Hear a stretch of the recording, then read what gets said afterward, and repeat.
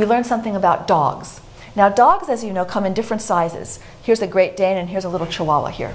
And it turns out that small dogs live a lot longer than large dogs. So large dogs, like a Great Dane, live only 5 to 7 years. Whereas these little small guys can live up to 20 years. So it's very different. And what was shown very recently was that the reason that these small dogs are small is because they have a mutation in the gene that encodes IGF-1, which is the hormone that we've been talking about.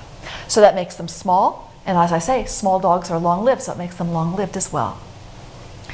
So this is really interesting for lots of reasons. First of all, these small dogs, they're real animals. I mean, the mutants are real animals, but they're laboratory animals. But these small dogs are fully functional, happy little, intelligent little creatures.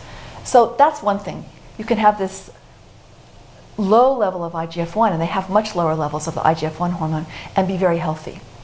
But it also raises a question. The question is, would they have to be small to be long-lived?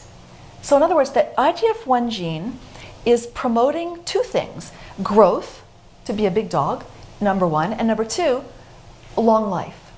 So can they be separated from one another? Or would you have to be small to be long-lived if you're a dog? Well, I think the answer is you would not have to be small, and I'll tell you why I think that. First of all, if you go back to this chart, the worms that we study are not small. The fruit flies, if you make mutations in this gene here in the insulin IGF-1 receptor, the flies are small and long-lived. But if you just perturb the pathway slightly, just a little bit, not too much, then you get flies that are still long-lived, but they're not small. They're big and long-lived.